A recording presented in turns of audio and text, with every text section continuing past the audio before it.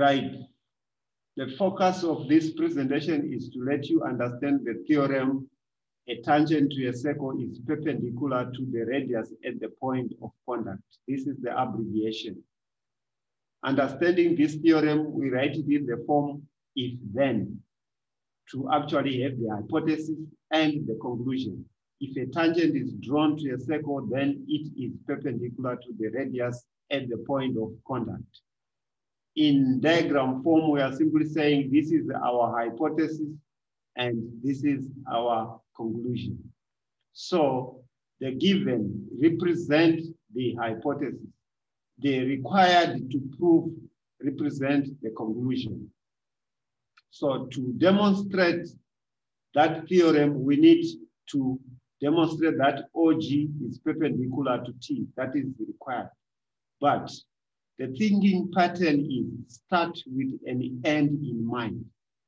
First, think in terms of the end, that is OG perpendicular to T, to say, how can I arrive at this?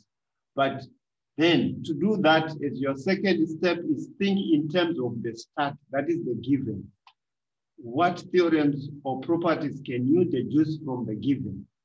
We see that we have a tangent and radius OG. Here, there's nothing much we can deduce, but there's an important property relative to the radius and the tangent. The property is among all line segments joining the point O, that is the center of the circle, to a point on T, the tangent to the circle. The perpendicular is the shortest to T. That is all what it means to say, if I am to join from O to any point on T, the tangent, right? OG is the shortest. The others will be longer than OG. That's a property, but we need to demonstrate this. So we have to create a problem.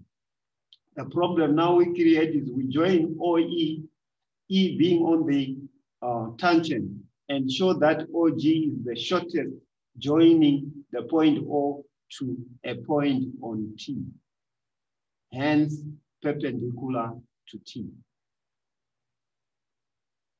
So the first thing now is we see that OF is equal to OG because they are both ready. Then OF is less than OE. Why? Because OE is equal to OF plus FE.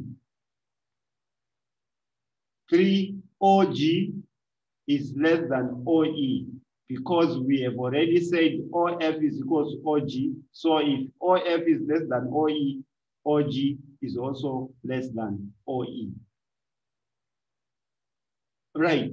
Looking at this scenario, we have simply used the 1 point E.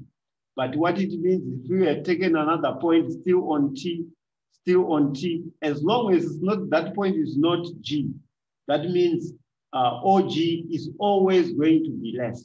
So the same will be the case for all points on the tangent T.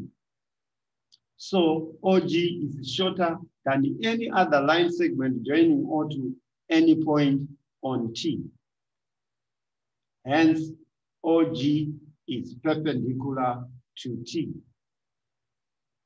QED means proof is complete.